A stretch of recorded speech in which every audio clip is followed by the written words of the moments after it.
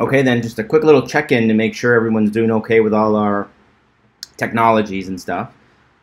Is anyone having any trouble with either Canvas or my Stat Lab? Any questions, issues, problems? No? No? No? Okay, well, only a few of you joining us, and most of you are waiting for this to appear on YouTube, so one last time, super painfully here. Okay, so to go to Canvas, I'll go through this real quick. You got to go to elcamino.edu. You got to hit right here where it says Canvas. You got to click right here where it says Canvas. You got to go right here where it says Courses. You got to select Math 150, and now there are two sections. I've gotten a couple of emails from people that are confused about this. There are two separate classes that have been merged into one Canvas shell. So some of you are in section 0761, some of you are in section 0781. You're not in both. I'm just bringing them together so that I can communicate with everyone in both classes at the same time. Likewise, when you open your MyStatLab account, you only have to open it once, right? You just have to do the homework once, open it once, and more importantly, only you have to pay once. So you don't have to open an account for one of them and an account for the other one, like some people have been emailing me. Okay, so click on there, and that'll be our course shell on Canvas. To log on to Zoom, you got to go to Confer Zoom down here, Confer Zoom. And also very important,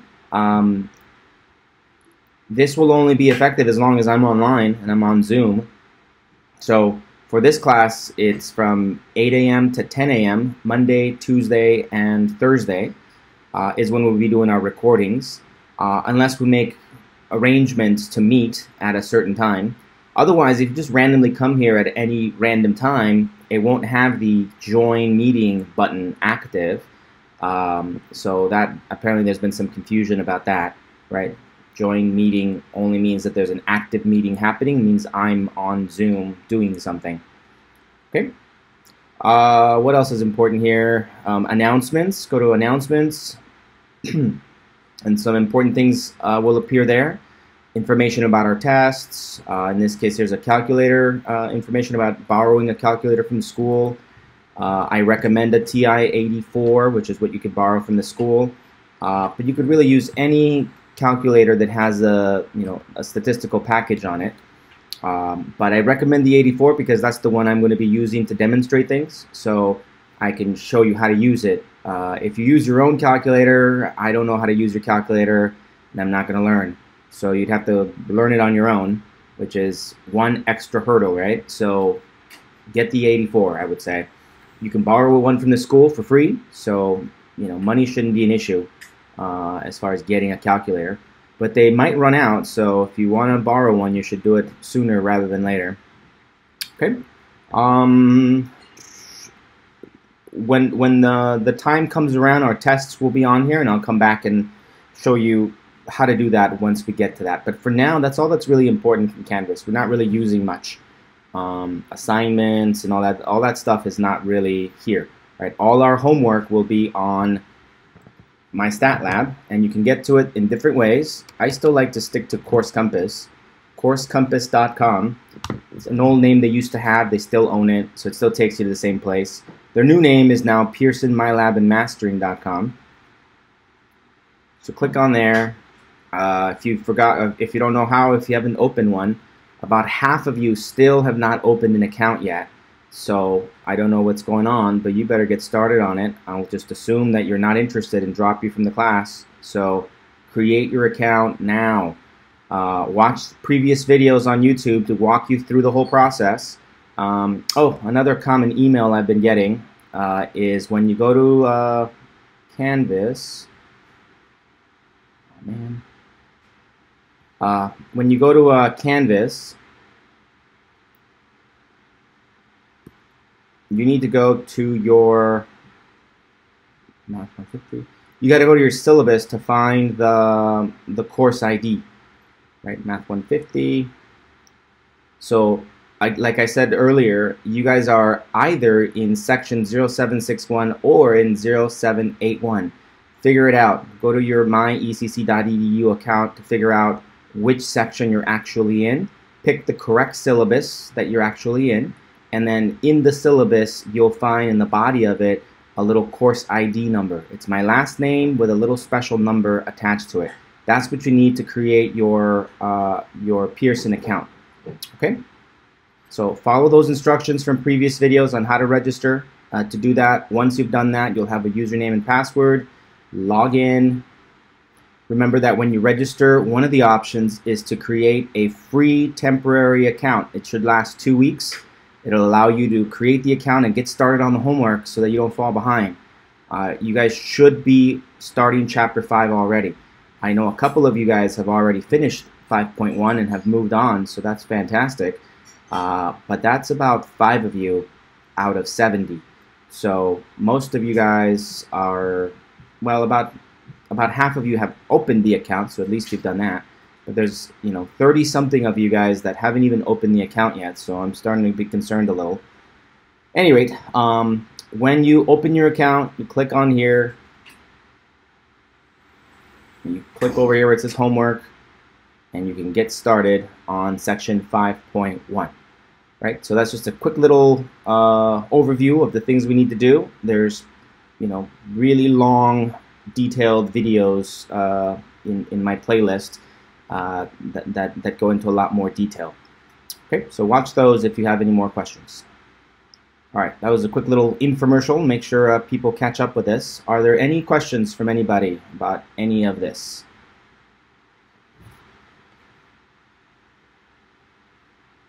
Oh, one question I've gotten that's a good valid question from emails is about section 150S. 150S does not have a separate MyStatLab account.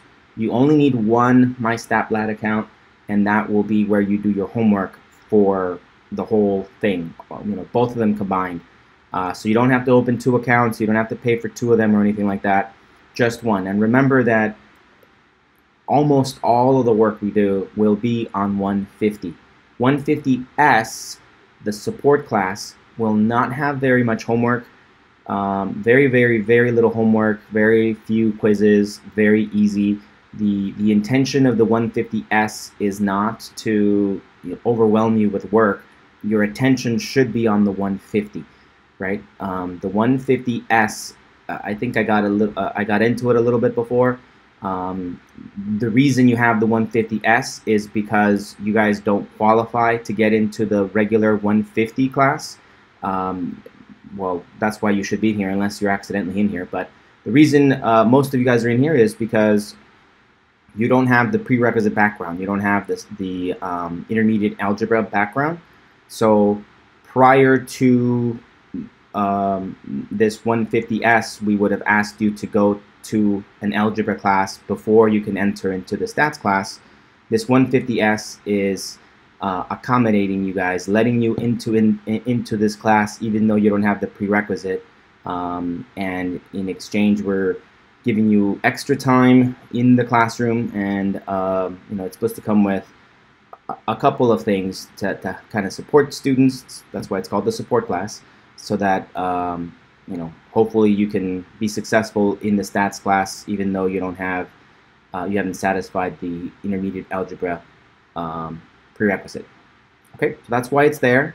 But like I said, for now, don't worry about the homework or the quizzes for Math 150S. It shouldn't be stressful. It shouldn't really be something that hurts anybody. Focus on the 150. There's a lot of work. This is the hard part, doing this work here for the 150. Okay? Any other questions? Any questions? Any questions? No? No? No? No? Okay, I'm going to get away from all this then. So that'll be the last time I mention anything about any of these things. So hopefully you got it. Okay, back to Chapter 5, Section 1, where we left off yesterday. Remember that Chapter 5 is on probability. Probability, I think all of us have some intuitive idea of what that means, right? We've all run into things in our everyday life that involves probability, the odds that something happens, what are the chances that something happens. I think we all have like some intuitive idea of what it means, even if we don't have precise mathematical definitions for these things, but that's what we're here to do. So yesterday we left off on this right here. This is a probability model. Remember that a probability model is a table like this, can be presented as a table like this, where we have an experiment, we think about all the possible outcomes of that experiment, and we write them all down, and then we write down the probability that each one of those outcomes occurs. Right? It's like a little cheat sheet. I remember when I first started playing poker, for example, you have to know what beats what. One pair, two pairs, three of a kind, a straight. All these things, and you have to know what beats what. So I used to use a little cheat card that had all the possible things that you can have: high card, a pair, two pairs. Right? It had them all listed on there, every single thing you could possibly have. And then to kind of help you out, they kind of gave you some probabilities next to it, so you can have some sense of how hard it was to get any one of those. Right? So in any one game, following the rules of the game, at the end of the game, what are the odds that the best hand is one pair? Right? That everybody else got single cards and the one person had one pair, and that's the winning hand. It kind of gave you that as a probability. Or following all the rules and exchanging cards and whatever, and it's at the end of the game and it's time to see who wins. What are the odds that the winner is someone that has a straight? That's the winning hand, a straight. Okay, so just give you like a little sense of what those different probabilities are, so you can have an idea, and that's what a probability table would be, right? A probability model. Good. Okay, so then we revisited this particular example here, where we had a bag of peanut M&Ms, chocolate candies, and the colors were brown, yellow, red, blue, orange, green. Right? These are the only colors that are in this bag. There is no gold color. There is no black color. These are the only colors on here. And then next to it, they give you a little probability, right, associated with that. So if one randomly selected candy is selected from this bag, there is a 12% chance that it's a brown one. Good. If there's one candy selected, the probability that it's red is 12%. Right? There's a 12% chance that one randomly selected candy is red. Right? That's what this table is giving us. In order for it to be a proper probability model, it has to satisfy two conditions. Condition number one is that the sum of the probabilities must add up to 1. Right? And 1 can be converted into its percentage representation, right, as 100%. So it has to add up to 100%. Good. And I pointed out why that has to be. Well, if it didn't add up to 100%, like if it only added up to 98%, then something is missing, right? 98% of the time, it's one of these colors, but what about that other mysterious 2%? Right? It can't be a different color because we said these are the only colors. So there's something going on there. Right? So it's got to add up to 100%. It can't add up to something below it. And it can't add up to something above it. Right? There is no such thing as over 100% in statistics. In some other areas of math, in some other areas of math, it makes sense to have something over 100%. But not in this case. Here in statistics and probability, we never go over 100%. Okay? Good? Good, good. Okay, the other condition for it to be a proper probability model is that each individual probability has to be between 0 and 1 inclusive. No negatives and nothing over 100%. Is there a question? Questions, questions, questions? No? No? No? Okay, then I'll move on. Okay, so in statistics, in this class, there's nothing over 100%. There's nothing below 0. And at exactly 0, if the probability of an event is 0, it means it's impossible, cannot happen. Okay? If an event is certain, it will absolutely happen, then we say that the event has probably 1, right? 1 means it will absolutely happen, right? Very few things are absolute certainties. So most of the time we do, we'll get close to each one of these, but not necessarily absolute 0 or absolute 100%. But there are some things that definitely qualify as having either 0 or 100%, right? So, what in life is guaranteed? We will all die. The probability that I will die someday is 100%. Man, it's kind of gloomy. What's a cheerful thing that's guaranteed? The sun will come out tomorrow. 100% chance. Good, good. And I know some of you are starting to think, well, what if there's, an asteroid or something and it comes and it ends and all that. See? So already you're thinking maybe it's not 100%.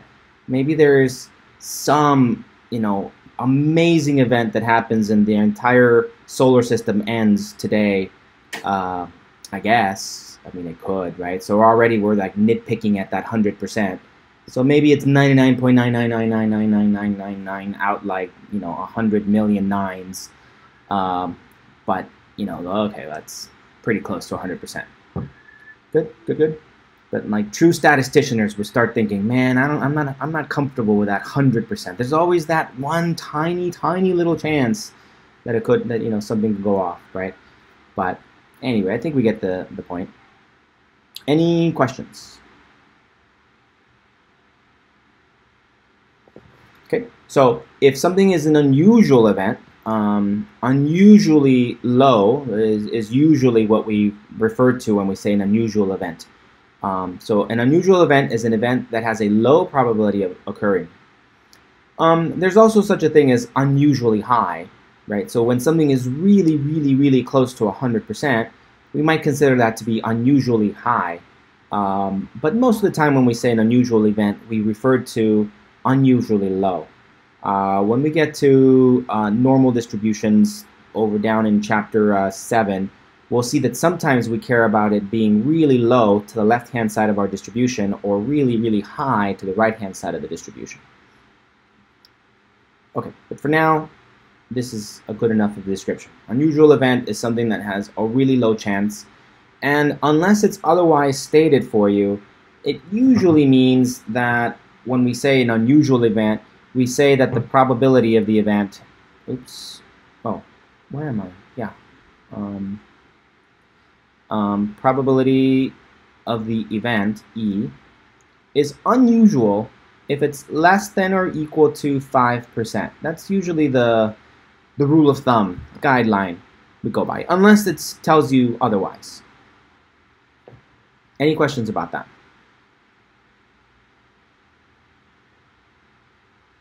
Let me finish this sentence here. If the probability of event E is less than or equal to 5%, then event E is unusual.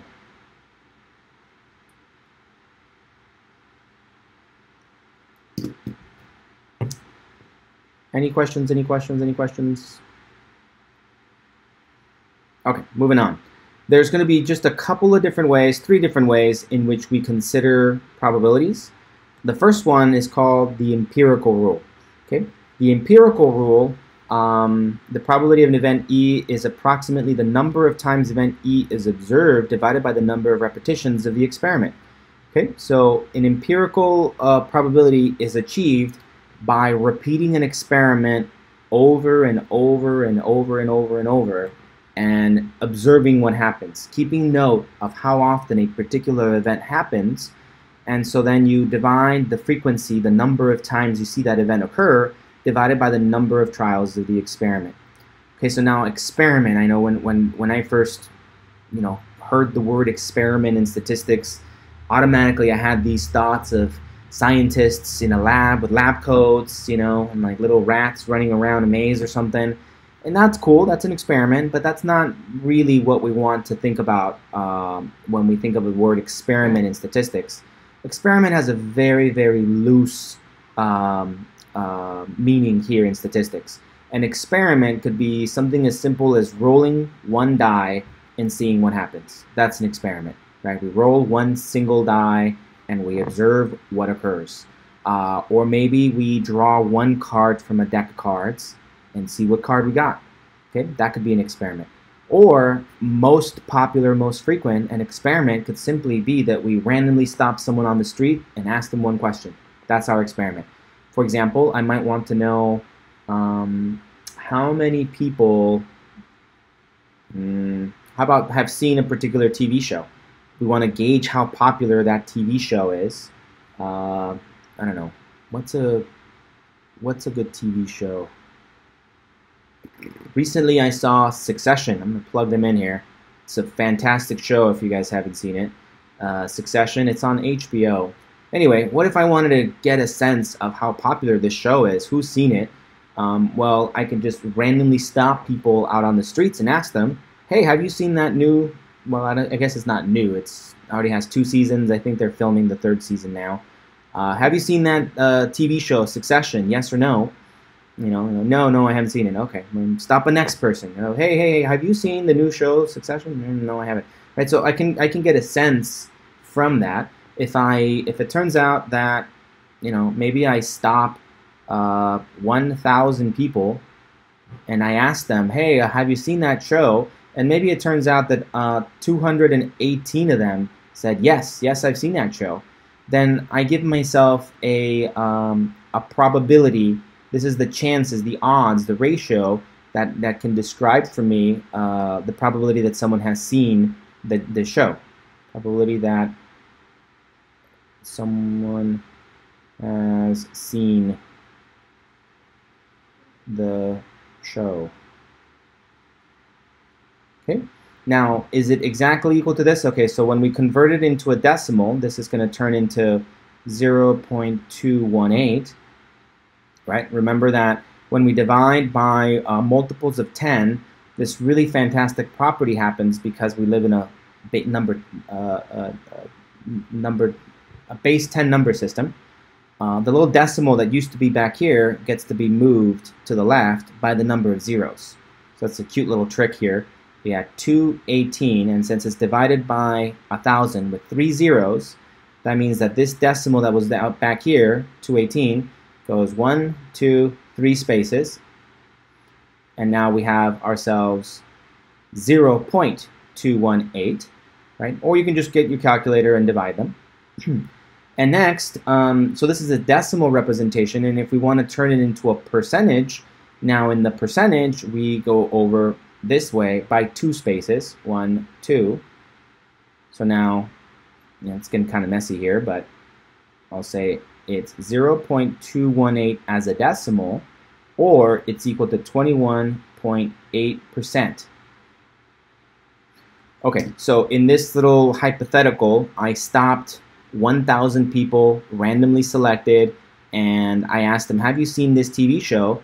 Let's say that 218 of them said yes, right? Yes, I've seen that show.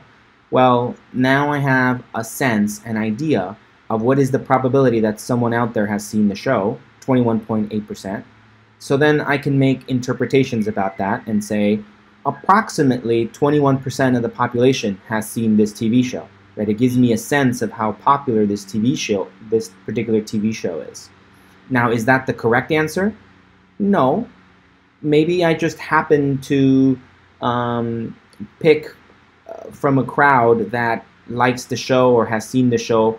Maybe, we live here in LA. Maybe people in LA are more likely to watch the show, maybe. Who knows? It's possible that, it's possible that TV shows very popular in some segments of the country and not as popular in other segments. Maybe if I go to a different state and I randomly stop people, maybe that number would be a little lower than 218. Good. Or maybe even in this state, it could just be that I just happen by chance to pick a bunch of people that happen to have seen this show. Maybe if I go back tomorrow and again repeat the experiment and ask another 1,000 people, maybe tomorrow when I ask 1,000 people, maybe only 127 said, yes, I've seen the show, right? Which is very, very different from that one, right? So this isn't the answer. This is just a one good guess at the answer, right? And how good is the guess? Well, remember that by the law of large numbers, the more I repeat this, the more confident I am in my answer, right? The higher this, the experiment, the number of times we repeat the experiment, the closer that ratio will approach the real answer, right? The real answer is out there somewhere, right? The exact percentage of the population that has seen this TV show is somewhere out there. Nobody really knows it, right? Not even HBO people know it, because they don't really know exactly who has seen their show and who hasn't seen their show. You know, they use statistics just like this to try and get a good sense of it, but they don't actually know exactly who has seen it and who hasn't seen it. It's maybe a little easier now that a good portion of people watch the show through their website, so maybe they can kind of do a little bit better job of tracking when the show is being watched. But not all people watch it through there, right? Some people watch it still through their channel, their TV channel thing. Some people still have cable, if you can believe it. You know, and some people illegally watch it, right? They illegally download it and watch it somewhere. So, you know, HBO would have no sense of that. And also, even when they're tracking that some household is watching it, they have no idea how many people are sitting in front of the TV watching it. Maybe it's just one person watching it. Maybe it's like a little watching party. Maybe there's like 10 people watching that episode. They don't know, right? So they don't really have a sense of the exact answer of how many people are watching this show. Perhaps nobody really does. All we can do is approximate it, get close to it, have a good level of confidence that we have a good idea of how many people are watching the show. And by the law of large numbers, as we saw yesterday with that little program about flipping coins or about rolling the die, we know that as we repeat the experiment many times, the running proportion of the frequency of the experiment divided by the number of experiments, the frequency of the event divided by the number of experiments, that ratio will approach, will get infinitely close to the true probability of the event. Okay, did that make sense? Any questions about that?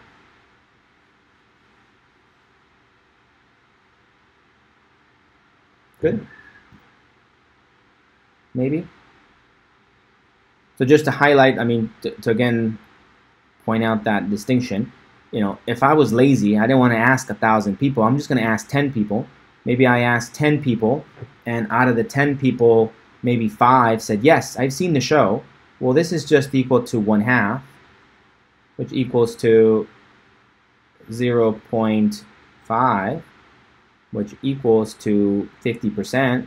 So if I only asked 10 people, maybe half of them said, yes, I've seen the show. So I would think that I would be under the impression that the probability that someone has seen this show, someone has seen the show, I would think it's 50%. If I did it 1,000 times, maybe 218 people said, yes, I've seen the show. Now I'm thinking it's 2108. Which one has more confidence? This one or this one? Well, because this one is determined by 1,000 people and this one's only determined by 10 people, we'd have more confidence that this one's correct, right? Because the element of chance has a bigger impact on a small subset, right? Maybe it just so happens that I picked a little group of 10 people where the number of people that have seen it is pretty high, right? That could happen. But the odds that in 1,000 people, chance has a smaller impact. This is a better representation of what the true nature, the true probability of the event is, right? Because it's larger. And if I want to be even more confident, don't ask 1,000 people. Why don't we ask 100,000 people, right? Whatever happens there, now I'm even more confident that it'll be correct. Good? Does that make sense? Any questions? Maybe, sort of, kind of. Maybe, sort of, kind of. Okay, I'm going to move on then. So these are the kinds of homework problems you'll get. So for example, you might be given a table like this. It says, Pass the Pig, a Milton Bradley game in which pigs are used as dice. Points are earned based on the way the pigs land. Let's look it up. What is it called? Pass the Pig. Good old Pass the Pig. Pass the Pig game on YouTube. Let's go to YouTube. What is this?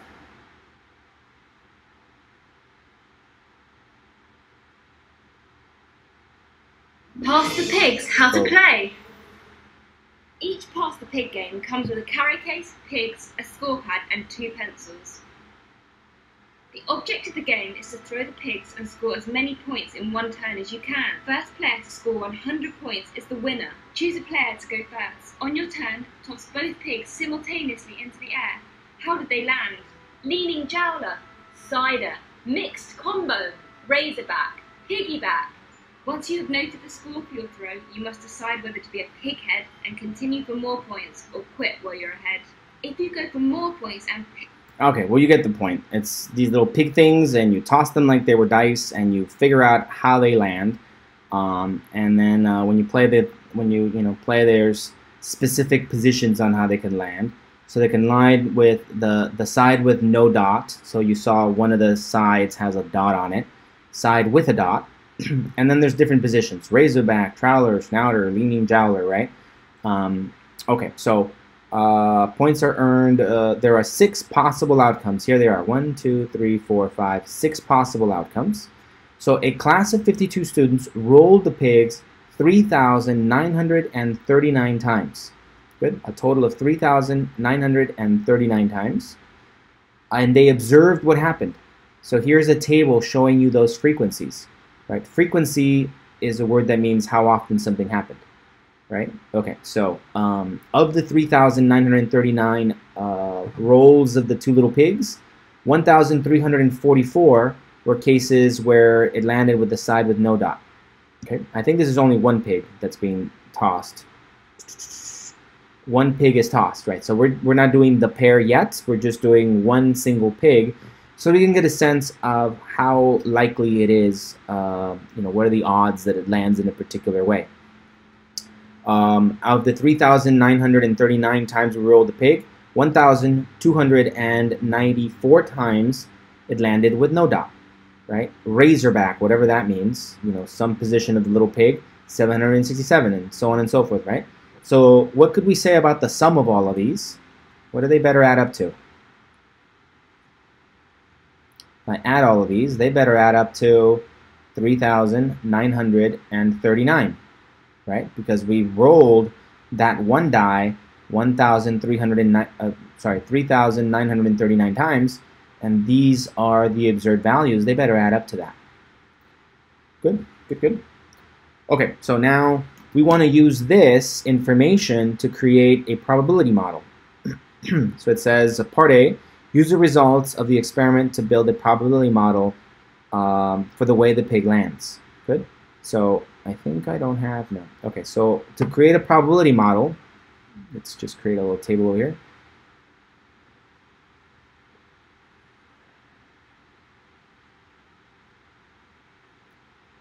So outcome, and then we have side with, oops, no dot, side with dot, and then we have Razorback,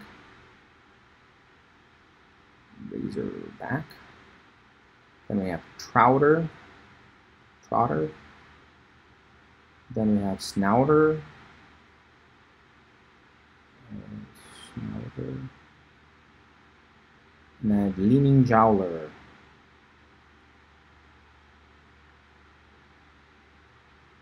Okay, So here are all the possible outcomes when you roll one little pig.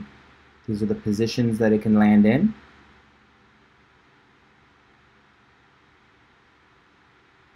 And now we want probabilities.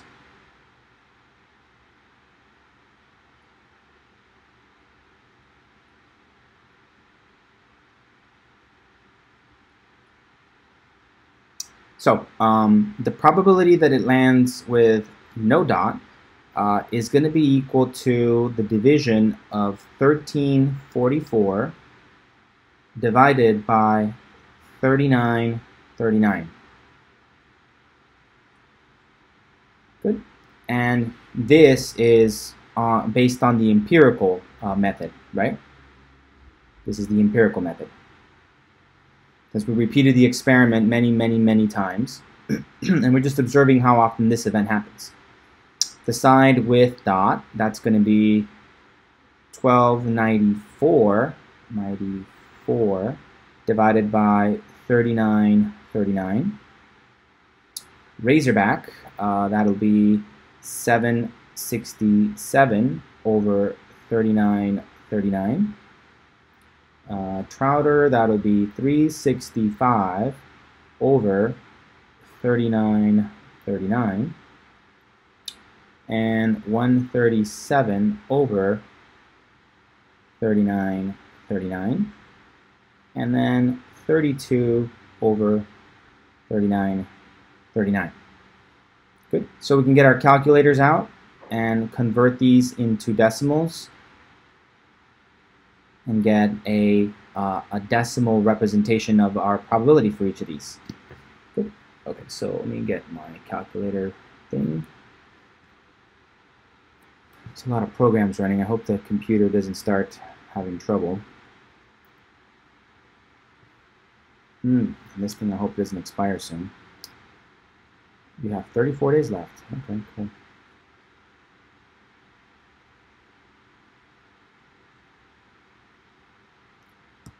Okay, so here's my TI-84 calculator. Turn it on if you have one at home. You don't know how to use it. Turn it on. Hit clear, and then see this little word up here that says quit. We want to hit second quit to get out of any other screen you might be on. And then you can hit clear again, so it takes you to this screen. Okay. So 1344 divided by 3939. It's going to be that. And 1294 divided by 3939. That's going to be that. And 767 divided by 3939. That's going to be that. And 365 divided by 3939. It's going to be that. Okay, let me write some of those down.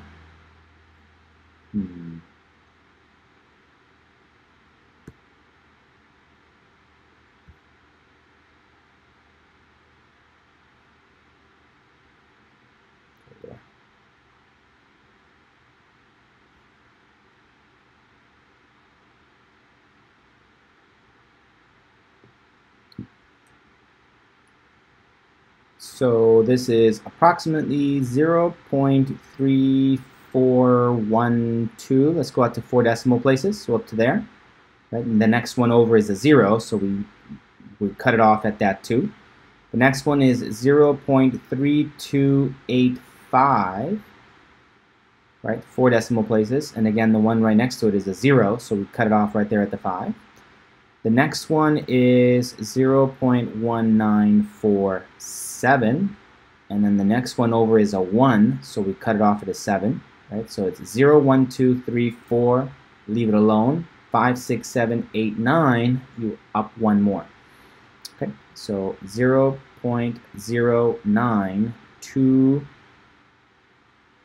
Okay, and then I'm staring at this 6. 1, 2, 3, 4 spaces. I look over and it's a 6, right? So that means that we up this to a 7. Good, and I got 2 more to go.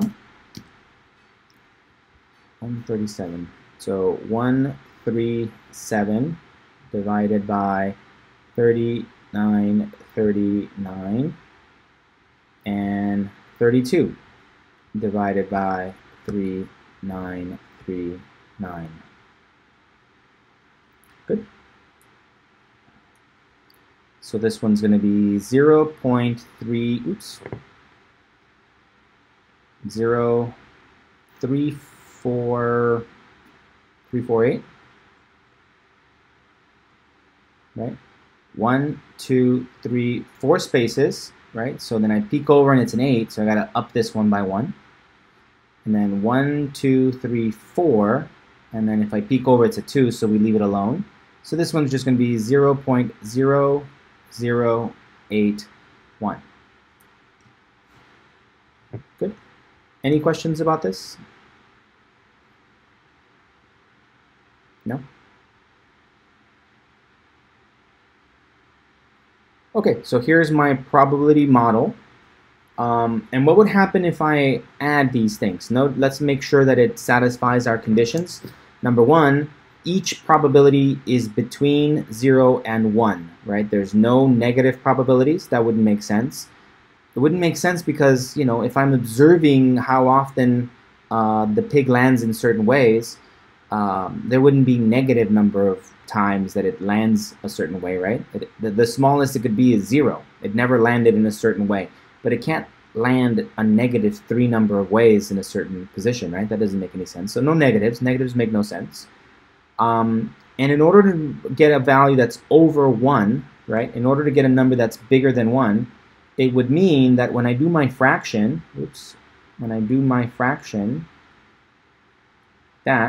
would mean that this number would have to be bigger than this number in order to get a number that's bigger than 1. For example, if this was, I don't know, 5,432, in this case, the numerator is bigger than the denominator, right? This is called an improper fraction. This is going to be a case where the answer is definitely bigger than 1, right? When it's equal to exactly 39 over 39, this is when it's exactly equal to 1. And whenever we have a value between 0 and 3939, we're going to get a decimal result that's between 0 and 1. Okay, so is it clear why we can't possibly have one of these answers be bigger than 1, right? The only way that would happen is if, let's say, side with no dot, if I observed it and I repeated the experiment 3,939 times and I observed that it happened 5,432, how is it possible that we do the experiment 3,939 times and somehow observe this outcome to occur 5,432 times? That doesn't make sense. The most it could happen is that it's observed the exact number of times we take our experiment, right? So at most, it could be that we have 3939 in one of these outcomes and 0 in the rest. Does that make sense? Good. Questions? Questions? Okay, so then that first property, that each individual probability, right? Each probability must be between 0 and 1. Right? Each probability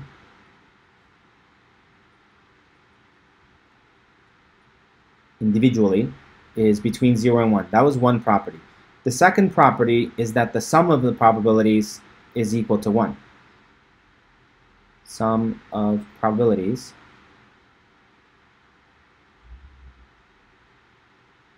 equals 1. Good. Now, why is that? Okay, let's add these probabilities together. Let's squeeze this over here. So if I find the probability of, let's say, no dot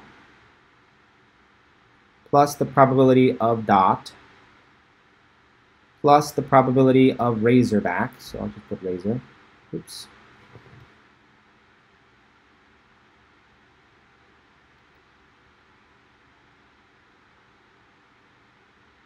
plus the probability of trouter,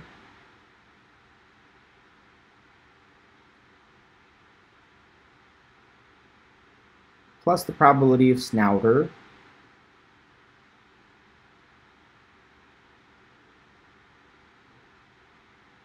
plus the probability of leaning Jowl. I'll just put leaning. Okay, so here's all those probabilities, right? Okay, so I could put their decimal approximations and say, well, this one is going to be 0.3412 plus 0.3285 plus this one's going to be 0.1947 plus this one's going to be 0.0927, and this one is going to be 0.0348 plus this last one is 0.0081. Okay, and I could get out my trusty calculator and figure that out, sure. But also remember that this is an approximation of these fractions. So in fact, I could just put the actual fraction. I'm going to do that here. So this is 1344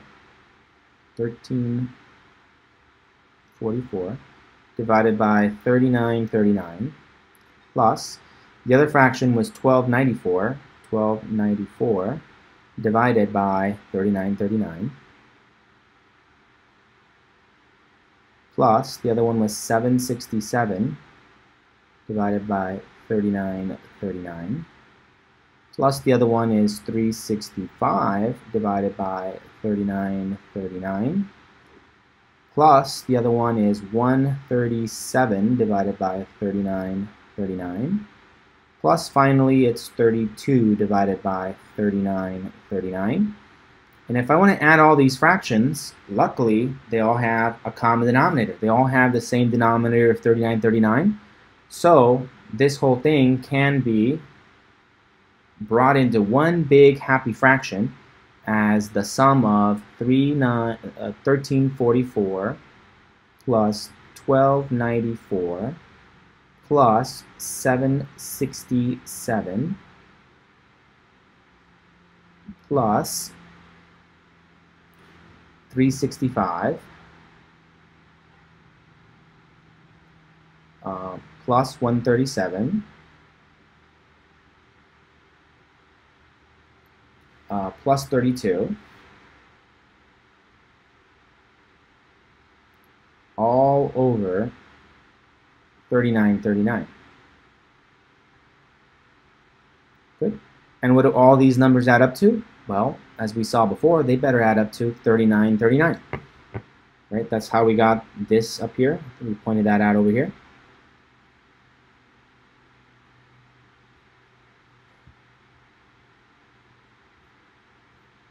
What just happened? Oh, this one. Right up here, we pointed out that the frequency of all of these things better apt to 3939. So the sum of all of these, 1344, 1294, right? All of these better add up to 3939. So this right here better be a 3939 over 3939. And 3939 should all equal to 1. Right? That's why the sum of the probabilities has to add up to 1. In fraction form, it's a fairly easy thing to prove. In decimal form, it's a little harder to prove why it has to be the case, but hopefully you see it now. Right? So both conditions of a probability model are satisfied. Each individual probability is between 0 and 1, and the sum of the probabilities has to be equal to 1. Any questions?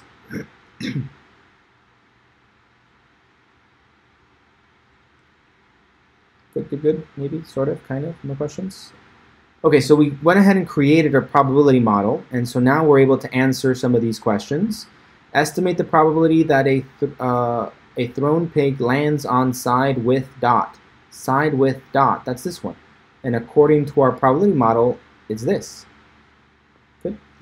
So let's go back to over here.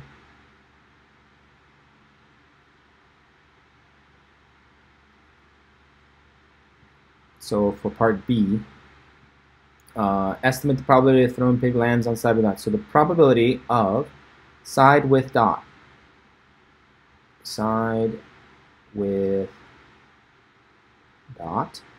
Remember our notation style. A giant P represents probability, right? That's what this means.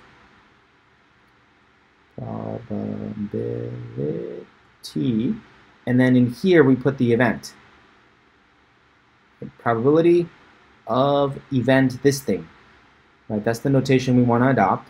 Equals. Okay, so then by our table we saw that side with dot, according to our experiment, occurred 1,294 times, and we repeated the experiment 3,939 times. And we saw from over here that when we divided those two things, we got a 0.3285, 0.3285, which then converts into a 32.85%. Good. Questions, questions, questions, questions? Would that be the final answer, like on a homework assignment for question B, 32.85? Well, you have to pay attention to the instructions. It might say write a decimal between 0 and 1, so this might be the answer, right? It might say write a percentage, so, you know, this might be the answer. Also, it might tell you where to round it. It might say round to 2 decimal places, so it might, you know, the answer might be 0.33. That might be the answer if it says write it as a decimal, round to 2 decimal places. Or it might say write it as a percentage and round to the nearest whole percentage, so the answer might be 33%.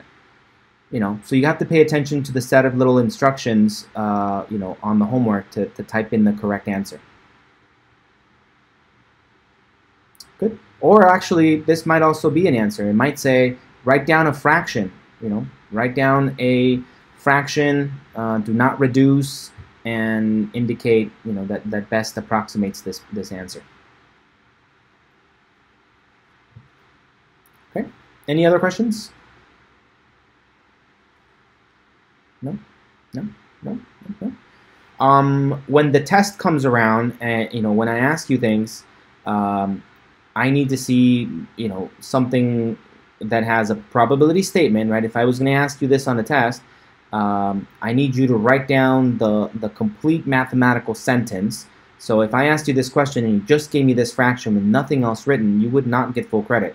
You need to write down this giant P, right? Write down the event that we're talking about so that it's clear to anybody that sees this what we're talking about. So it's the probability that we get a side with dot, okay? And then the fraction, you don't have to reduce it or anything. This helps me see where you got it from. Right? Where did you get that decimal from? Okay, so you need to show me the fraction. Don't worry about reducing it and canceling things. You know, just write down the fraction that describes it with the numbers that are best represented by the exercise. And then use your calculator and turn it into a decimal. I'm happy with either one on the test. I don't need you to convert it into a percentage unless you want to. And then by default, 4 decimal places is usually what I go by. I might ask for more. I never ever ask for less. So don't ever reduce this to 2 decimal places for me on the test. 4 at a minimum. If you're not sure, then give me more. I wouldn't penalize you for being more accurate, but I would penalize you for being less accurate, right? So, you know, if I gave this on a test and someone just gave me 0.3 as an answer, right, because they rounded it a lot. They didn't write down a probability statement. I don't know where this comes from. They didn't write down the fractions of where they got it from. They just wrote down 0.3. You know, I can't give them full credit for this, just for writing down this. And I know some people might go, well, that's pretty close. It's close enough. You know, you can obviously see, well, you know, it's not good enough for me. Okay, so get yourself used to the full mathematical statement. The probability of, and then the event written down in here, and then a fraction if that's how you get it. You know, different situations will call for different things, but if you're getting your answer by dividing 2 numbers, write them down. What numbers did you divide? And then 4 decimal places. Okay, good, good. So just writing 0.3 is not good enough. Okay, the other part said, would it be unusual to throw a leaning jowler? Would it be unusual? Okay, so let's write that down. Number C here, it said the probability that we had that leaning one, leaning Jowler. Just writing leaning is fine. The other thing we could do, okay, I know, let's practice this other method of writing things down. Statistics, one of the reasons why it's so hard is that there's a lot of word problems, right? And there's a lot of notation things and a lot of complicated ideas that we have to learn how to express. So the other thing we could do is write down the event, right? So we like to say, how about event capital A equals leaning Jowler. Leaning Jowler. So we define what capital A is. Capital A is that we roll one pig and we get leaning Jowler. So that way over here when I'm doing my probabilities, I could say P of A, like that, right? So now I don't have to write leaning Jowler. So it's a bit of a shortcut, and this shortcut is really, really useful when I have to repeat that a lot, right? You'll see in the next coming sections that we're going to run into probability models where you have to repeat this a lot, like might be probability of A or something else, A and something else. So we have a variety of probability statements that we're going to have to write, and sometimes it makes it a nice shortcut to define an event A, describe it one time, and then we can refer to A within the body of our work and know what it's referring to. Okay, so probability of event A. And we get a leaning Jowler. Well, we already did that up here again. We saw that when we repeated it, we repeated the experiment 3,999 times. The result, leaning Jowler, occurred 32 times, right? That's this work right here. I'm just repeating that. 32, it happened 32 out of 3939. And as we saw before, we go to our calculator, and when we go to 4 decimal places, we got 0081. And if we want to convert that into a percentage, right, 2 decimal places, that's 0.81%, right? That's less than 1%. That's pretty unusual, right? This is less than 1% chance. That's pretty low, right? And in fact, it's lower than 5% for sure, and that's the cutoff for unusual. So, unusual.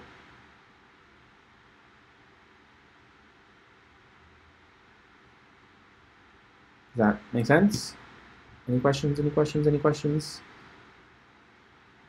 Right, by default, unusual means that the probability that that event occurs is less than 5%, right? Unless they otherwise tell you, right? In some cases, unusual might be defined to be even lower, right? We might have a much higher threshold in order for us to consider it unusual. Good. Like, for example, I was just watching a video about Europa, one of the moons around Jupiter. We're very interested in that moon because we think that there is a massive ocean of salt water underneath a crust of ice.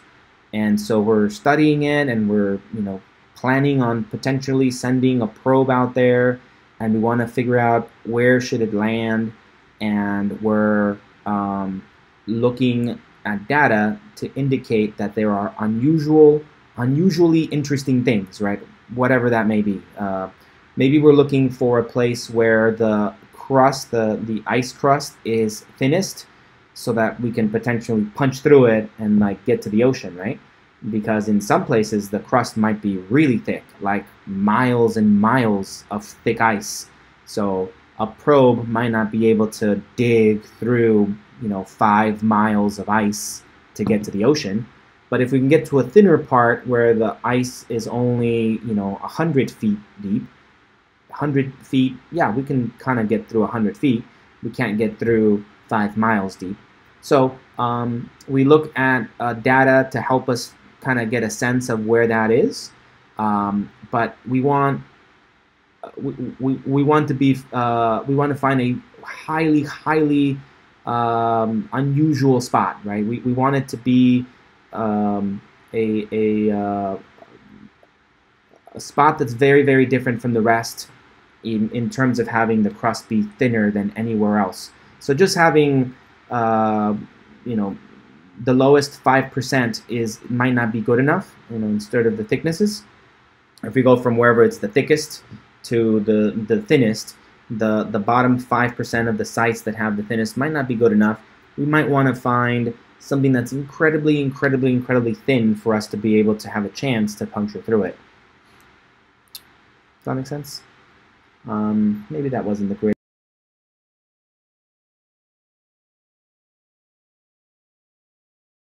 A crucial part for a jet engine, and we want to make sure that the part is really safe. So we do tests on it, right? And they come back and they go, well, okay, we did a bunch of tests, and according to the test, there's only a 5% chance that this part will break in half, and therefore the whole engine will catch on fire, and therefore the plane is going to crash.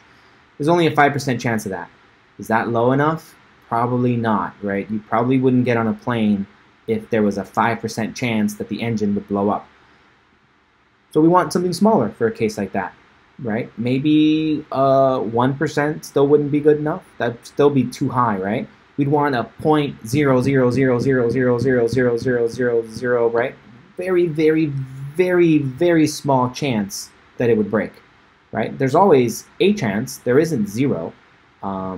So there's always going to be some level of danger that when you get on a plane, a crucial part might break and the plane would crash, right? But we insist on having incredibly small chances for that, thereby making flying very, very safe, right? Safer than driving a car, safer than any other mode of major transportation. Good? Questions, questions, questions, questions? Okay, let's see what the author wrote. Okay, so these are the same things I did, but notice that here the author wrote it approximated to 3 decimal places instead of me that I approximated it to 4. Same thing. So here is the table. And yeah, same answer I got. 32.9, 008, very, okay. All right, moving on. So all of this has been through the empirical way of finding probabilities, right? The other method that we're going to study is called the classical method. So the classical method for computing probabilities involves experiments that have equally likely outcomes. That's incredibly important for us to be able to implement this method. Okay, so you have a situation where you can, 1, list out all the possible outcomes, and 2, all the outcomes are equally likely of occurring. A classic example of this is rolling a 6-sided die. We know exactly how many sides are there. There's 6 of them. It's a 6-sided die. And each side is equally likely of occurring, assuming that it's a fair dice, right? Okay, so in a situation like that, we have ourselves an opportunity to do the classical method. In a place where we don't have that is where either we don't have a way of knowing all possible outcomes. So, for example, if my experiment is that I'm just going to stop someone on the street and ask them, name your favorite, name your favorite, I don't know, TikTok star. Who's your favorite TikTok star? I don't know. There's so many answers. It's not possible to even list down all possible outcomes, right? Like, you can't, before you ask the person, before you stop them and ask them, you can't possibly create a list of all possible answers, right? It's just, there's just so many, right? So in a case like that, we wouldn't really be able to apply the classical method because we can't even write down the possible answers, right? Okay, now there are some cases where you can list the possible answers, and it might be very few possible answers, but they are not equally likely of occurring. Okay, for example, if I stopped an American any American was asked a survey question, what state do you live in? Okay. We know how many possible outcomes there are, and maybe they don't live in America, right, at the moment. Maybe they're Americans, but they're not living in America. So maybe one of the options is not in the country at the moment. So if that's the case, then we only have 50 states. So it could be one of those, or not in one of the states, right? Because I guess they could also be living in Washington, D.C., which is not, well, it's technically in Maryland, but okay, it's not really a state. Or they could be living in Puerto Rico, and that means they are Americans, they are American citizens, but they're not living in one of the 50 states. So anyway, so there's 51 possible options. 50 states, and then not in one of the states. But are they all equally likely of occurring? If I randomly stopped or randomly surveyed an American and asked them, what state do you live in? There are 51 possible outcomes, but they're not all equally likely of occurring because some states are more populated than others, right? I believe California is the state with the highest population of Americans living in them, and the state with the lowest, I don't know for sure. I would guess it might be Alaska. That would be my guess. Or maybe like Maine's probably pretty low. Montana's pretty low. You know, it's one of those. At any rate. But they're not equally likely of occurring, right? Because some states have a lot more people in them than others. So even though I can list out the outcomes, they're not equally likely of occurring. Okay? Good. Okay, so when we have an experiment that we can list out all the outcomes and all the outcomes are equally likely of occurring, then we can apply the classical method. In the classical method, we list out our sample space with all possible outcomes. We identify the event of interest, whatever that may be, and then we can count our way to getting our probability. Count the number of ways that event E occurs, count the number of possible outcomes there are in our sample space, divide those two, and that will be your probability. We call that probability the theoretical probability. It's the exact probability of the event. When we did the empirical rule, remember the empirical rule was never actually the answer. It just approximates the answer, and the more we repeat the experiment, the more confident we are that that approximation is going to get infinitely close to the real answer. Whereas this method, if it can be applied, gives you the exact answer. Good? Good.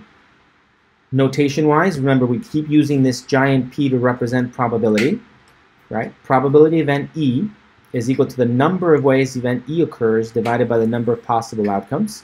We usually use N, well, capital N really, to represent the number of possible outcomes in our sample space.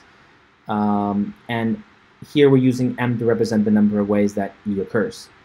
We also are going to introduce this giant N notation. This giant N notation means the number of elements in this event, right? The number of ways that this event occurs.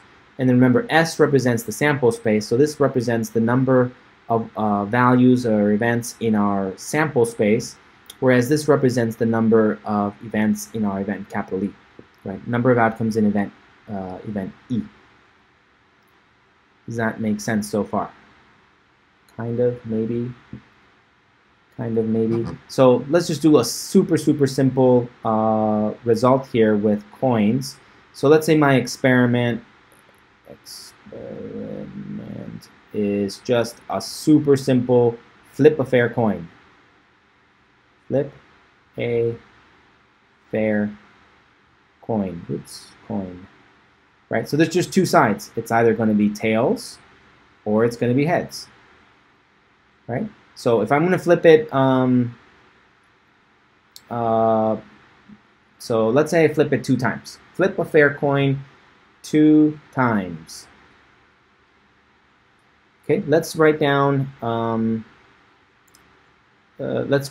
all possible outcomes. So our sample space S. Now, let's be more specific about this. Let's flip a fair coin 2 times. Okay, that's fine. So we're going to do it one at a time. So thinking about flipping it one at a time. So I have my first flip. So maybe my first flip could be, you know what, let's do a tree diagram to find out all the possible outcomes. So there's the first time I flip it, I could get a tails or I can get a heads. And then the second time I flip it, the second time could be a tails or the second time could be a heads. And then over here, the first time could be a heads, the second time could be a tails. Or over here, the first time is a heads, the second time is a heads. So this leads me to the possible outcomes. I could have T, T. First time was tails, the second time was tails. I can have a T, H. The first time was a tails, the second time was a heads. Or I could have a heads, tails. Or I can have a heads, heads. Right, so my experiment was to flip 2 coins. I'll put one at a time. One at a time. Good. Okay, and remember, notation is really big in statistics. It's a real big hurdle. So hopefully it's clear what I mean by this, right? TH means that the first coin was a tails, second coin was a heads. Right? So here the order matters because we're talking about the first coin versus the second coin. So now when I write down my sample space, I can write down TT, comma, TH, comma, HT, comma, HH. Good? Questions, questions, questions, questions, questions? Okay, so now let's say that my event, let's say I wanted to come up with an event. Let define event, I don't know, W equals at least one tail comes up. At least one tail. You see at least one tail. Yeah. At least one tail occurs. Okay. So now, which one of these simple events, right? These are the simple events in our sample space. In fact, another thing we could have done, let's just put this over here. We could have said, let's define E sub 1 as a simple event. E sub 1 be this guy.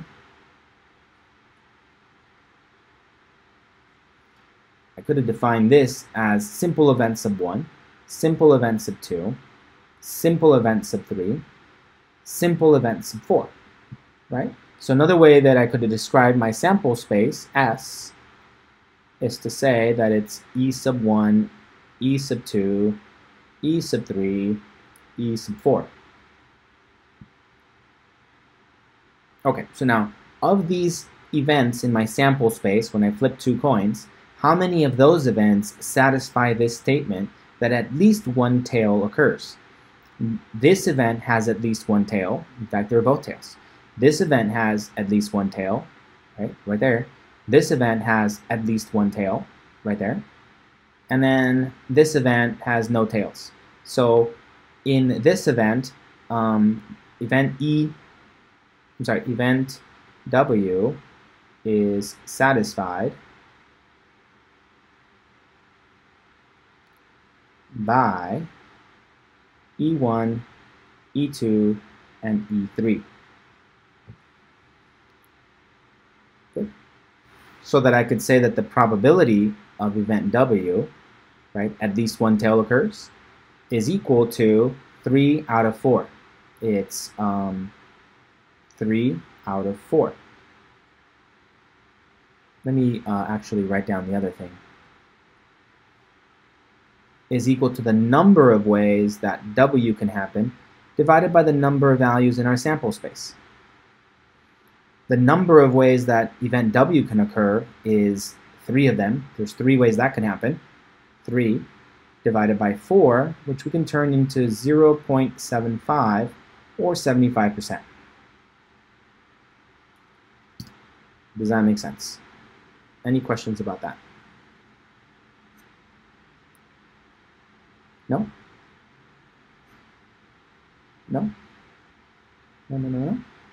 What if I had a different event, and that event was the second coin was a tails? Let event Q mean the second coin. Second coin was a tails. Right? So now I want to specifically say the second coin flipped. So if I look at my sample space, how many of them satisfy the statement that the second coin was a tails? That's this one and this one. Yeah, those two. Those are the only two cases where the second coin was a tails. Good.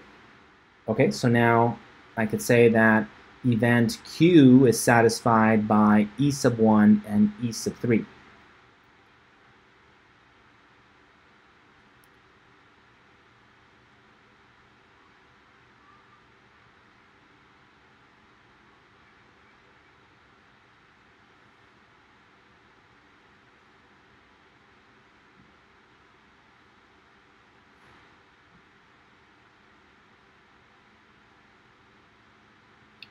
By E sub 1 and E sub 3.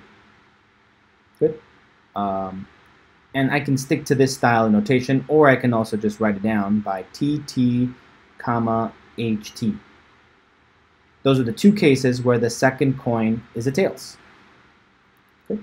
So now if I want to find that probability of event Q, that's equal to the number of ways event Q can happen, divided by the number of values in my sample space. And there are two ways that event Q can happen. So that would be 2 out of 4, making it 0.50 or 50%. There's a 50% chance that the second coin is a tails. Any questions about this?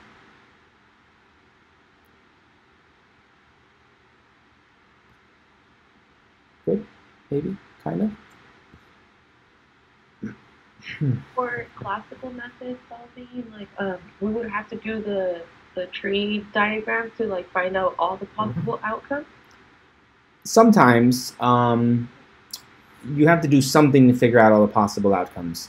A tree diagram is one way of doing it. It works pretty good as long as it's a relatively simple example. Once they get more complicated, there's some other kinds of things you could do to kind of establish a pattern that shows you all the possible outcomes. But it's very easy to think of a situation where the possible number of outcomes is massive, super, super massive.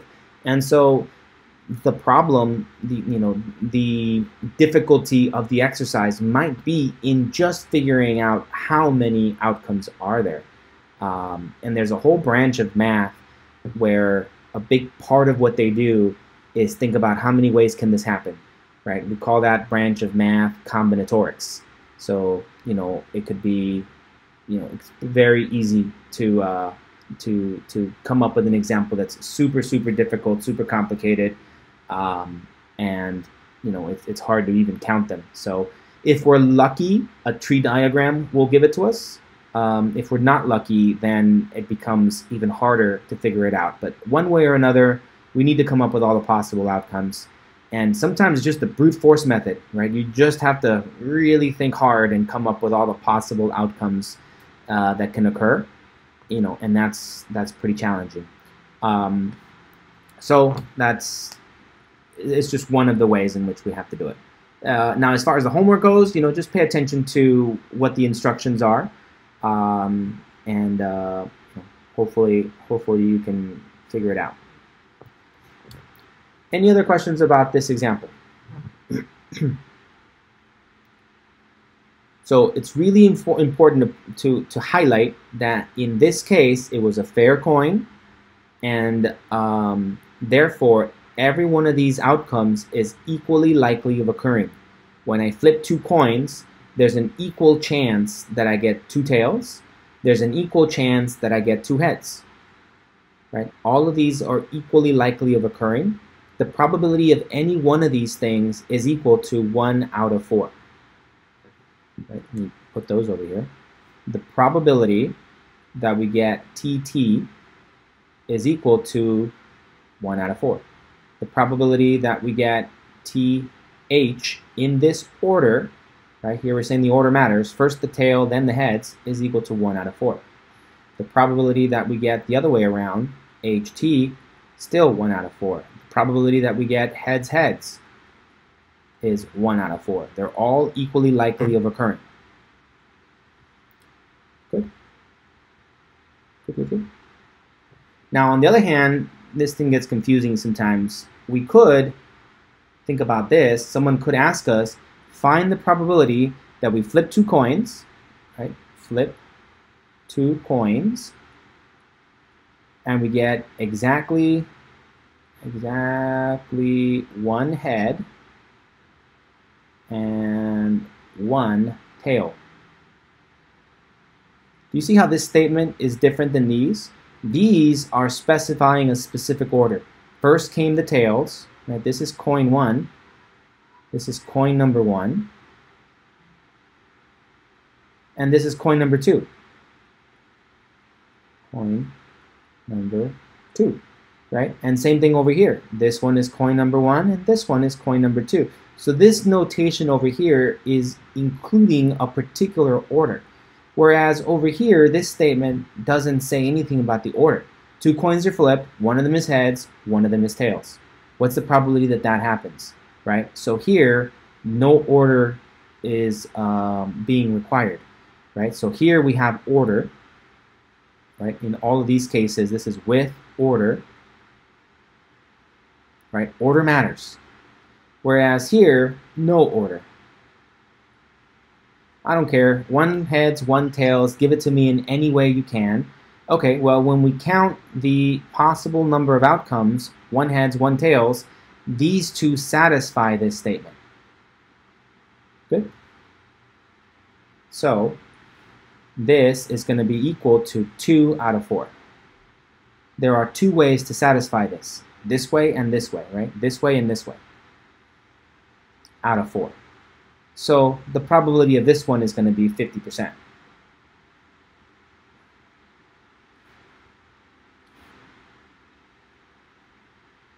One out of 2, which is 50%. Does that make sense? So the probability of just getting a tails, then a heads, is equal to 1/4, which is equal to 0.25. or 25%, but the probability of getting 1 heads, 1 tails, 1 head, 1 tail, in any order, is equal to 2 out of 4, which is equal to 0.50, which is 50%. Is that a question?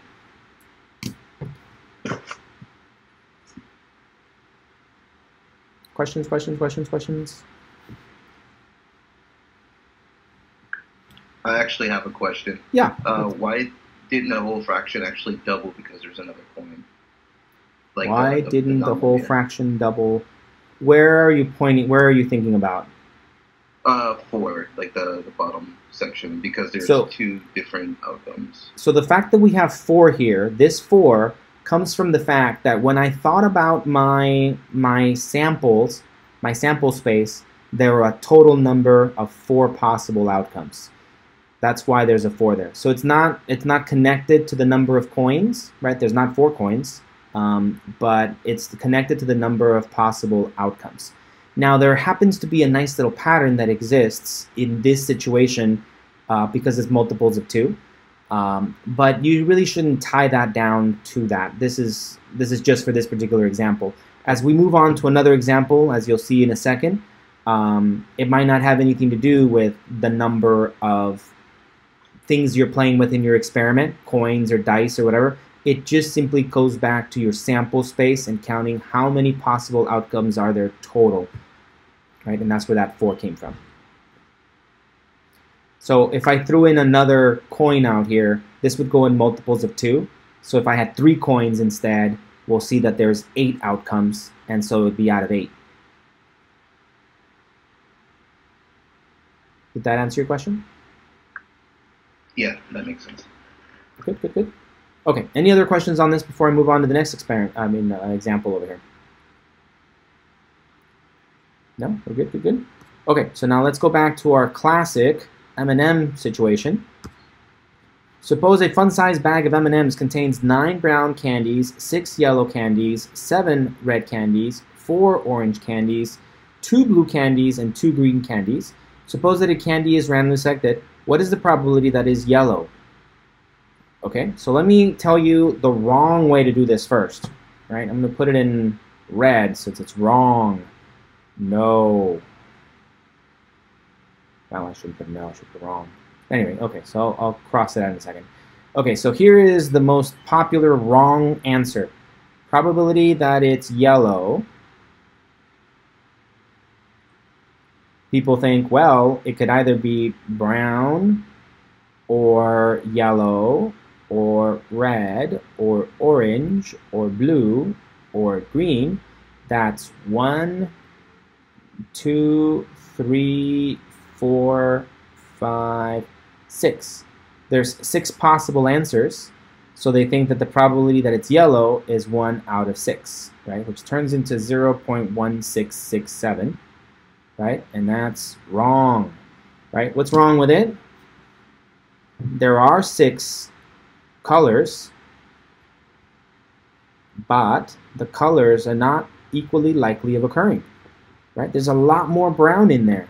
If I had a bag, if you can imagine me having like a little bag and you can't see through the bag, and I put in there 9 brown ones and 6 yellow and 7 red and 4 orange and 2 blues and 2 greens and shake it all up in there, and you reach in there and you grab one candy, it's more likely that you get a brown one, right? Because there's a lot more brown in there. It's less likely that you get a blue one or a green one. Is that? Questions? Guys, don't forget to mute your mic if you don't have a question. Okay, so it's wrong that we do it this way because they're not equally likely of occurring. If this example had said that we had the exact same number from each color, right? If I said there were 10 brown ones, oops, 10 brown, 10 yellow, 10 green, 10 red, 10, what am I missing? Brown, yellow, green, yellow, orange, 10 orange, did I cover blue? 10 blue, 1, 2, 3, 4, 5, 6. Okay, in this case, they all have the same number of candies. So now in this case, the probability that we get a yellow is equal to 1 out of 6. So if this was the description, then this would be okay. But that's not the description. They gave me a lot more brown, right? We could really, really highlight this by really overemphasizing. What if there was 100 brown ones and there was only 1 yellow and there was only 1 green and there was only 1 red, and there was only 1 orange. There's only, I don't know, how about 13 blue? Okay, so if I mixed them up like this and threw them into a bag and shook it all up, clearly the most likely result of randomly picking one of the M&Ms is that it would be brown, because there's just a lot more brown in there. It would be very difficult to get one of these guys, right? So intuitively we'd know that the probability of getting a green or a red or an orange or yellow would be really, really small. And blue was a little bit more likely, but it's still much more likely that you get a brown one, right? So we have to take into consideration these numbers. We can't just ignore them. We can't just count the colors. Unless all the colors were the same. Good? Okay, so back to this example. So this is the wrong way to approach this one because their numbers are different. But if we take the numbers into consideration, let's go back to the right way of doing this. So let's see, we had brown, we had yellow, we have red, we have orange, we have blue and green. and green. And there were 9 brown ones. There was 6 yellow ones. There are 7 red. There are 4 orange. There are 2 blue ones, and there are 2 green ones. Okay, the first thing we have to do is add all of these up to figure out what the total number of candies are in there. So that would be 15, 22, 26, 30, right? They add up to 30. Good. Okay, so now the probability that we get a yellow one is equal to the number of ways to get a yellow one divided by the number of values in our sample space. And so this would be equal to 6 out of 30, which reduces to 1/5, which equals to 20%, 0.20, or 20%. Any questions, any questions, any questions?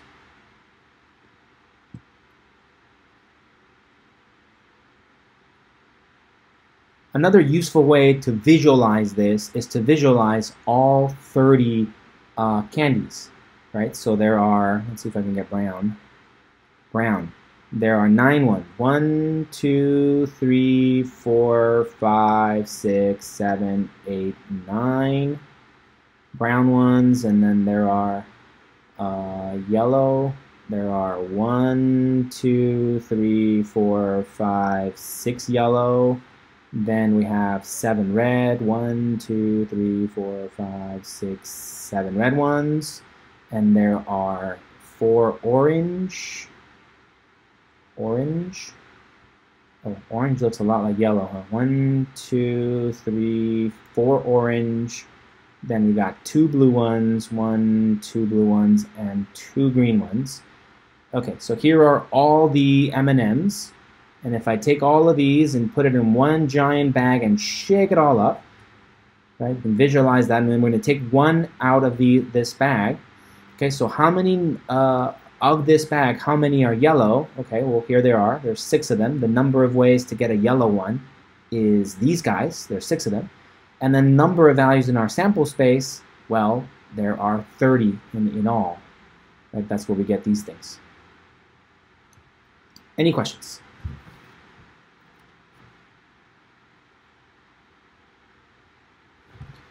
Kind of, maybe, sort of, kind of, maybe.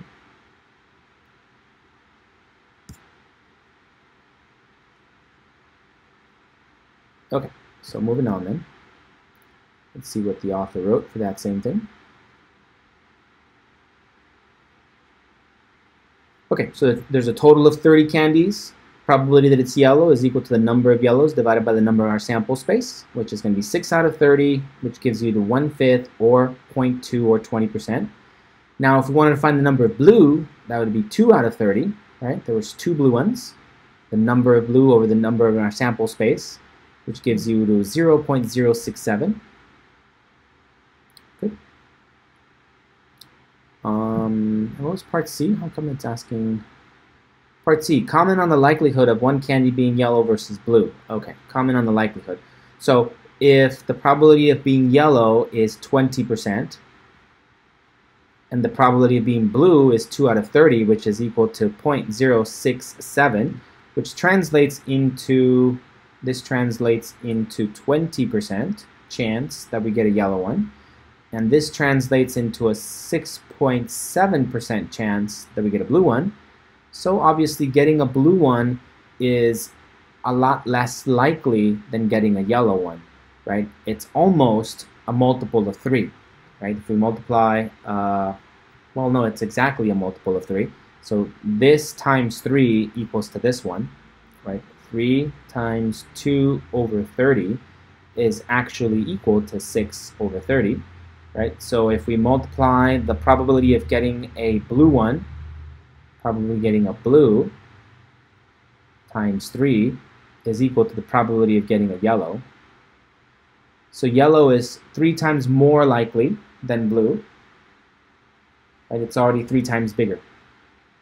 So it's 3 times more likely than a blue. Any questions? Questions? Okay, we already did this yesterday with our simulation of dice. Remember, we roll the die and we keep track of how often something occurs. So let's do it by the classical method now. So if we roll one six-sided die, experiment, roll one six-sided die. Six-sided die. Okay, and then we can write down our sample space. Sample space, well, that's easy. We get the number 1, or we get a 2, or we get a 3, or we get a 4, or we get a 5, or we get a 6. Right? Okay, well, we could just write down 1, 2, 3, 4, 5, or 6 as our possible outcomes. Good. So now the probability that the die equals 4 is equal to the number of ways in which the die could equal 4 divided by the number of values in our sample space. Good. Well, clearly there's only one way that the die could equal 4. It's this one, right? It's this one. There's only one way that the die could equal to 4. So we write a 1 here. The number of ways that this could be satisfied, there's only one way. And how many are there in our sample space? There's 1, 2, 3, 4, 5, 6 of them. So we divide it by 6. When we use our calculator, we can convert this into a decimal. It would be equal to 0.1667, which is approximately equal to 16.67%. Good. So this is the theoretical probability. This is the exact probability that we get a 4 when we roll a six-sided die. Good. We saw in the simulation from before that as the computer simulated rolling a die once, rolling a die twice, rolling a die 3 times, it kept doing it over and over and over again and keeping track of how often we actually got that result from our die, and then keeping track of the running proportion of how often we got it. We saw yesterday that eventually, as we did this simulation thousands and thousands and thousands and thousands of times, eventually the result approximated this. Good.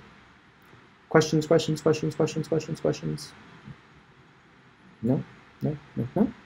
Okay, the last thing we're going to look at is something we call subjective probability. Subjective probability is when we find the probability, when we approximate the probability of something that doesn't necessarily fit either of the two results. Subjective probability just means that it's the opinion of an expert. An expert is looking at the situation, and in their best opinion, they tell you what the odds are.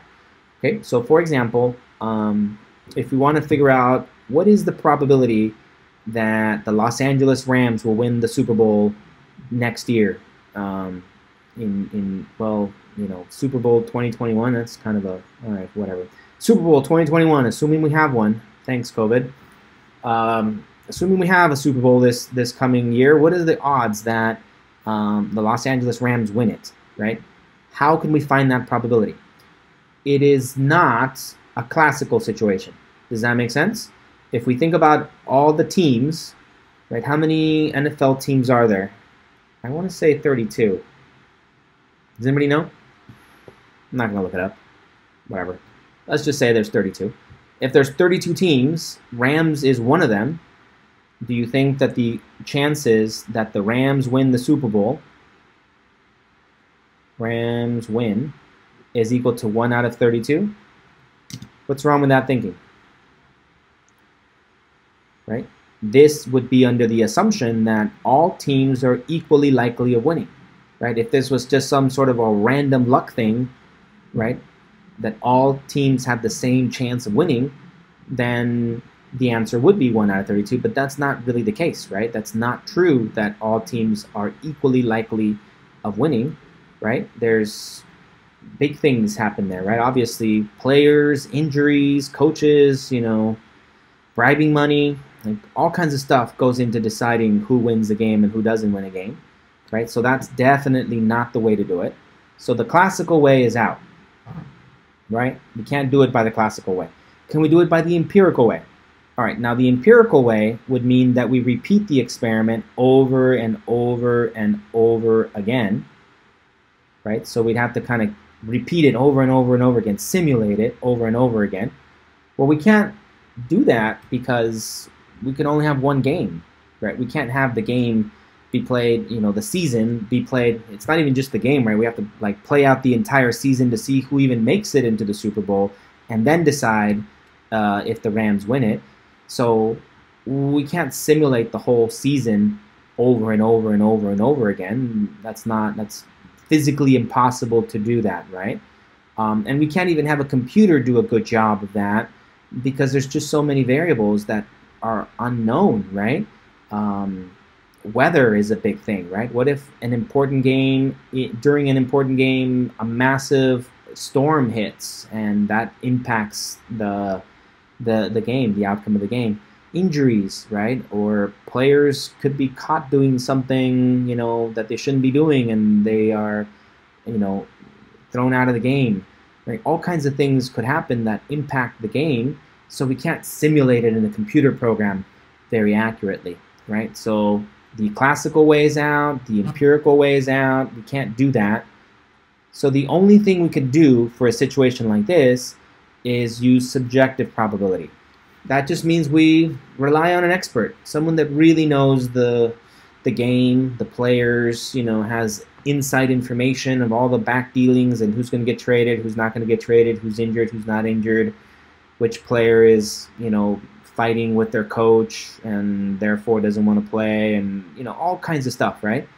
Even like personal behavior, right? Maybe some player has a drug problem and they know that that's getting out of control, or some other player is going through a divorce and so they're not focusing on the game. Like all these tiny little things just could impact the game. And so the only reasonable way we can guess the prediction, right, guess the odds that the Rams win, is to rely on an expert. Expert will tell us what they think, and that's as good as we can get, right? Obviously, different experts have different opinions, so it's not like we can get the answer. There's no such thing as the answer. We can just guesstimate how close we are, right? Approximate it, but an expert has a better chance of giving you a good guess than someone that doesn't really pay that much attention to the game. Does that make sense? Questions, questions, questions, questions? Another example of this could be boxing. I heard that Mike Tyson wants to get into the boxing thing again. I think he's like in his 50s, right, at this point. So, you know, he's not going to be as great as he was, you know, in the prime of his physical status, but I'm sure he can still throw a punch, right? So what if I decided to fight him? I don't know. They decided to throw an amateur in there with Tyson. It'd be good television, right? You guys would probably tune in to watch Tyson beat me up. You know, can I possibly win, right? The classical approach would be to think about possible outcomes. Right? So there's me versus Mike Tyson, right? So who's going to win? Well, the classical approach would say there's only two outcomes, right? Me or him, two outcomes. So the probability that I win is equal to 1 out of 2. There's a 50% chance, right? That's the classical approach.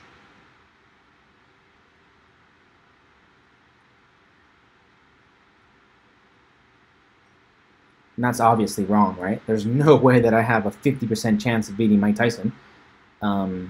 So what's wrong with this thinking? There are two possible outcomes. Either he wins or I win, but they are not equally likely, right? So that's what's wrong with this, right? Two possible outcomes,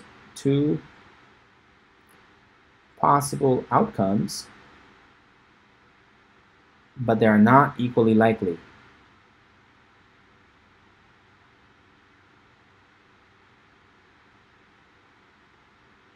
Good? So we can't approach it this way. Either he wins or I win, 50% chance. No, it doesn't work that way. Good? Okay, well, we can approach it by the empirical method. By the empirical method, we would have to repeat this over and over and over and over again. Either physically actually do it or have like a computer program simulator or something like that. But can a computer program actually genuinely simulate the, what's going to happen in each individual round? Not really. Who knows? Maybe Mike Tyson decides to play with me and just kind of jabs at me for a while and keeps me up so that it can, keep the fight going for a little while and make it interesting. Maybe he decides to really beat the hell out of me as soon as the bell rings to like prove a point or something. I don't know. Maybe he's mad that day and wants to take it out on me. I don't know.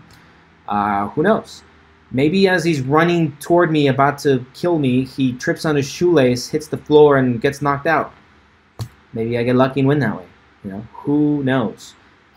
So there's just so many things that can happen that a computer program can't possibly simulate it. And we can't physically repeat the experiment over and over, because that means I'd have to fight him thousands of times. Let's set up the fight 10,000 times and see of those 10,000 times how often he beats me up. That would be devastating to me, right? So we can't do that. So the empirical method's out. Does that make sense? So the only thing we can go by is an expert. Expert knows, what are the odds, and obviously, highly, highly, highly likely he wins. The fight might not even be whether he wins or not. It might just be like a contest, to see if you're still, up and walking. Does he knock you out, or are you still able to walk around in 3 rounds? Right? Who would do that? Would make great TV, right? 3 rounds with Mike Tyson. Can you survive? Win $1 million if you can do that.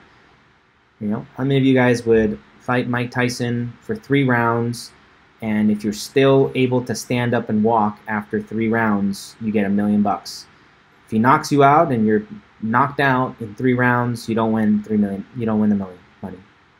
I think that would make great TV. If any TV producers are out there, let me know. We'll set this up. No? All right. Anyway, any questions about the 3 methods? We got classical, we got empirical, and we got subjective.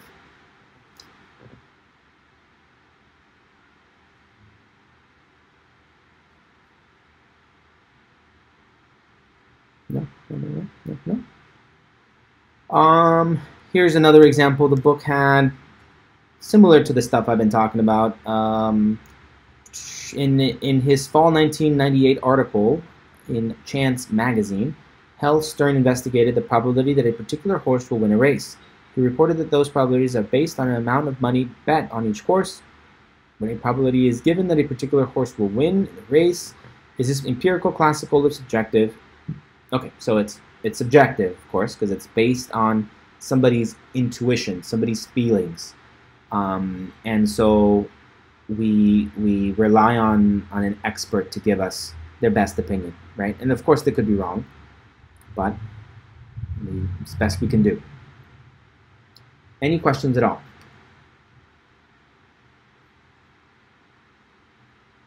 No? So we got 3 different kinds of probabilities. Let's take a little break. Let me see 1 second.